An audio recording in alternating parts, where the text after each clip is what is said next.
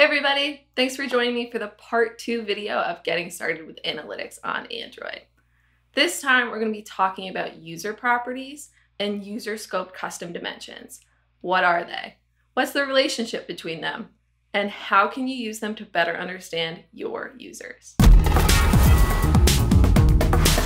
I highly recommend watching part 1 of this series, where we talked about logging events for analytics with Firebase. In that video, you should have learned a few things that will be really helpful for this one and going forward. Let's review. You can log events in the code. You can register event parameters and see the generated event reports in the Firebase console. And you should have also learned how to put a test device into debug mode, which is really helpful for trying to test whether or not you're successfully logging analytics data. That's a high-level review of the last video, but something has changed in the Firebase console UI since that video was made. I'll review the changes since they relate to how you configure user properties. All of the concepts for logging analytics events are the same. You're going to log them the same way in the code, and we'll still have to register those event parameters as custom definitions in the console if we want to view those reports. What has changed is how to navigate there. Let's take a look. Over in the console, let's navigate to events. We still see that our role event is being logged as expected. There's a side tab that says custom definitions, and no surprise, that's where we're going to go to manage custom definitions. Let's go over how to register a custom dimension to track the doubles parameter, just as we did in the last video. We'll click Create Custom Dimensions, enter the dimension name doubles, the description, whether or not the user role doubles, and select doubles from our list of parameters. That should all be pretty familiar. Lastly, we'll choose Event under Scope. Scope tells us to which data a custom metric or dimension will be applied. Dimensions and metrics can only have one defined scope, and it can't be changed after they're created. In this case, we've chosen event for our scope. Event scoped properties get their values from event parameters that we logged in our code. In this case, the doubles parameter. Let's click Save to create our doubles dimension. We can use the event scoped custom dimension we just created to report on as many events as we wish. For example, if I were to create a second set of dice in my dice rolling app with 12 sides, I could log a 12-sided roll event in my code with the doubles parameter. I could then use the doubles dimension I just defined to create a report of users rolling doubles on that 12-sided roll event without having to create another custom dimension. All right, one last thing to mention with this review. You may have noticed that the other option for scope is user, which is where custom definitions for user properties are configured, and will be the topic of the rest of this video. So enough of that review, let's jump into some new content and talk about user properties. First and foremost, what are they? User properties are a way to track values for a user, maybe a user's favorite animal, or whether or not a user is on the premium paid plan of your app. Unlike our role event, which occurs over and over again whenever a user taps role in our app, most user properties aren't changed very often. They can be thought of as sticky event-scoped properties. This is not to say that user properties can never change for a user. Your user may decide that dogs are their favorite animal instead of cats, or they may stop paying for the premium plan. No matter how you use them in your app, user properties can give a better understanding of your app's users. User properties are core tagging and collection concepts. They're how you gather data about your users. Now, how do user properties relate to user scope custom dimensions? User scope custom dimensions have to be registered explicitly in the console, and their values are supplied by user properties. They're used for generating reports and doing analysis. The relationship between user properties and user scope custom dimensions is the same relationship as event properties and event scope custom dimensions. All in all, user properties and their associated custom dimensions give better insight into who exactly is using your app. For example, do I have more dog or cat people in my app? You can also filter reports by user scope dimensions to see how different groups of users use your app. Are my free tier users spending more time playing my adventure game than my paid subscribers? There are user properties that are automatically collected by Google Analytics. For example, age, gender, country, or device model, plus many more. But instead of these automatically logged user properties, we're going to focus on user properties that are custom to your app and your business model. For example, take our dice rolling app. Users can tap roll to roll the dice. Now we want to know more about our users. Let's create a dialog where our users can self-declare themselves as either novices or experts. We can log this information as a user property in the code. With this information, we can better understand our users, and we can start making critical business decisions about where to focus our development time or even our ad spending. Let's implement this. In part 1 of this series, we developed our app with a dice rolling function. We click roll, and we can see the results of those rolls. For this video, we want to get a better understanding of our users by tracking users' experience levels by setting a user property. In the code, in the dice view model class, we make a call to analytics to log the roll event every time we click the roll button. We're going to make a similar call, this time to set a user property. It'll look like this: Firebase Analytics.setUserProperty with the name experience level, and let's give it the value expert. There's a few things less than ideal about this implementation. First, we've already decided what experience level our user is, expert, without giving anyone a choice. Second, it doesn't really make sense to set the user property every time a user rolls, since their experience level doesn't change with every roll. Instead, let's ask the developer just once per app session. We use the dice view model class to control calls to analytics to log the roll event. So let's use a user view model class to set the user property we want. We'll create a Kotlin class, call it user view model, and once that's created, we'll update it to inherit from view model.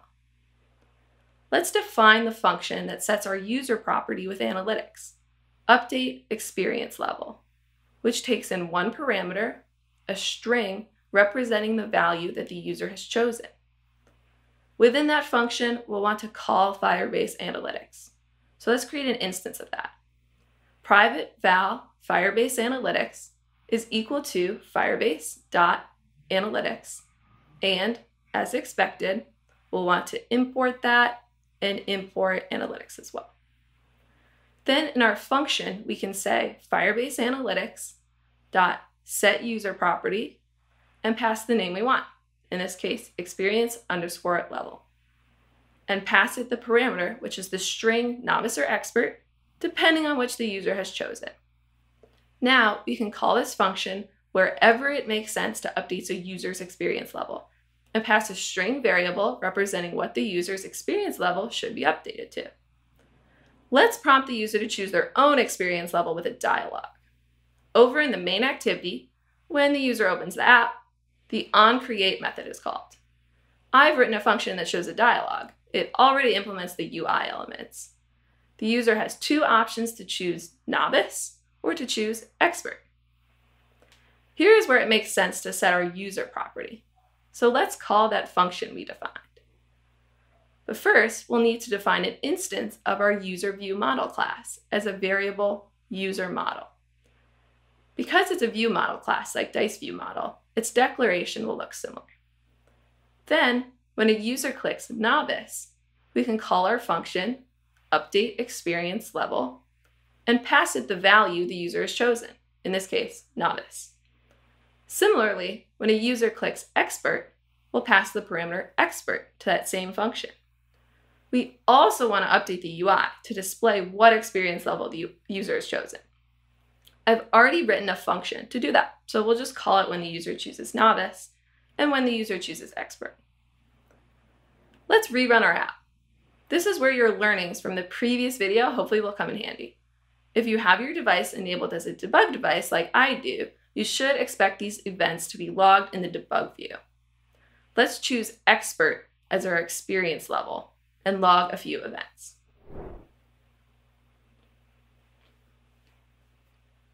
Let's go over to debug view to take a look at what analytics we received. We can see that our experience level user property is being set to expert. The UI clearly differentiates between user properties and events, as you can see.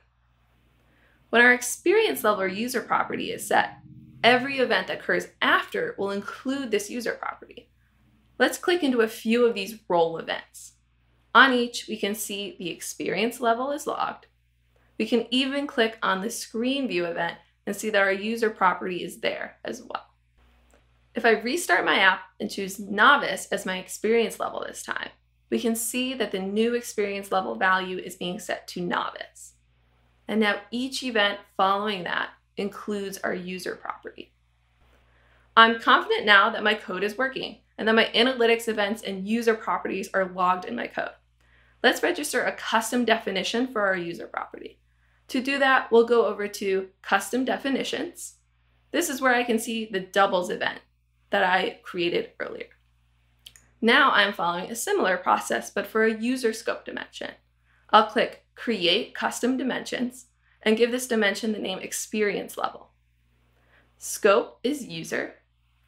Then we'll add a description whether the user identifies as an expert or novice. And user property, Experience Level, to match the one we logged in our code. As we talked about earlier, scope defines to which data a custom metric or dimension will be applied. User scope custom dimensions are populated from user properties and will automatically be reported with every event registered, as we saw over in debug view. After clicking Save, we can see our new user scoped custom dimension in our list. We can also look at our current quota for custom definitions. We have one user scope custom dimension. That's the experience level one we just defined. One event scope custom dimension. That's the doubles one we defined earlier in this video. And lastly, we have one event scoped custom metric. That's the sum metric we defined in the last video. To review, we have custom dimensions, which are discrete values, and custom metrics, which are numerical values. Then we have different scopes, user scoped and event scoped, where user scoped are populated from user properties and are automatically reported with every event, and event scoped, which take their values from event parameters and can be reported on from as many events as we choose. As the quota information shows, there are limits to how many of each custom definition we can create, but this menu helps us keep track. And if we ever reach the limit, we can archive any existing definition we've created to make room for new ones. All right, we've added our custom definition for the user property, but we need to wait a few hours for the event report to generate and show up in the console. Finally, it's a few hours later, and we can start looking at the console to answer questions about our users. Let's go over to the event dashboard and see our user property in action. As you can see, we're still logging our role event. Let's click on the event to see more details. We can then go up to Filters, User Scope Custom Dimensions, select our experience level definition, and choose Expert to filter only by roles by self-declared experts. We had some role events in our app for experts, but not as many as I expected. It looks like we have a lot of experts using our app, but they don't roll the dice as much as I thought they would. Let's now go look at novices so we can compare. We'll remove our current filter on experts and instead add a filter for novice, the same way we did before. For novices, we had lots of role events, way more than for experts. Plus, we have less novices using our app than experts. All this means that while we have more experts using our app, the novices are clicking roll way more than the expert dice rollers are. This makes me think that our novice users are much more engaged with our current app than our experts are. Thanks to user properties and user scope custom dimensions, I'm already beginning to see a potential audience that I could create. If I wanted to create an audience consisting of expert players, I could say send them targeted messages via Firebase cloud messaging to help engage that group of users. Using audiences is a way to identify specific groups of users so you, as the app developer, can develop a tailored user experience. Now that I have a better understanding of my users, I've decided to spend some development time adding advanced functionality to the app to help engage my expert user audience more. I think they'd really love to be able to roll that 12-sided die. I better start writing some code. Thanks for following along, everybody. Hopefully you can get started setting user properties in your app, creating user scope custom dimensions, and thinking about how to break up your user base into segments to better understand your users. If you want more information, take a look at our lovely documentation. And last but not least, please subscribe to the Firebase YouTube channel, and I'll catch you next time.